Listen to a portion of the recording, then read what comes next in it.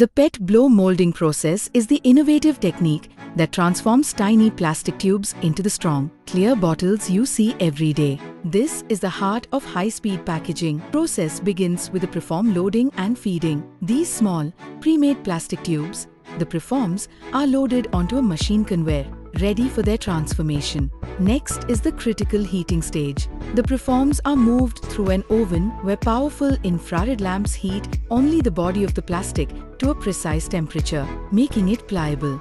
Importantly, the neck and threads of the bottle are kept cool to prevent any deformation. The perfectly heated preform is then transferred into a closed metal mold, shaped exactly like the final bottle. This is where stretching and blowing takes place. For more details, please contact 1800-1215-631 or 700-8807-161. www.cullingindustries.com